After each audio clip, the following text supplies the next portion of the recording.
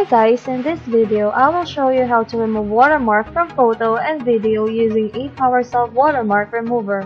Just simply download the software and complete the installation on your computer. First, I will show you how to remove watermark from photo.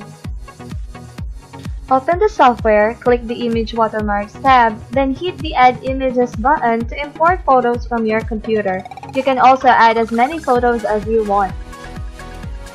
Highlight the image in the list, then select the area of the watermark on the right window with your mouse.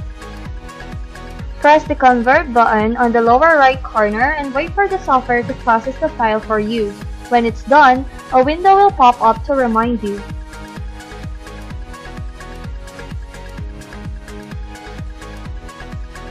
Next, let us remove watermark from video. Choose the Video Watermarks tab on the left and then drag the video into it.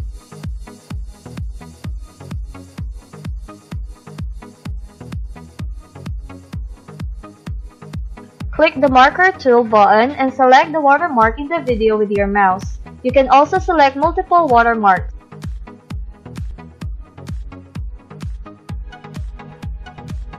After that, click the Convert button to process the video.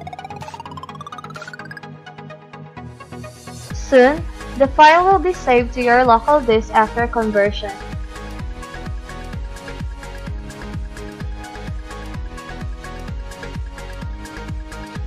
And that is how you remove watermark from photo and video using Apowersoft Watermark Remover.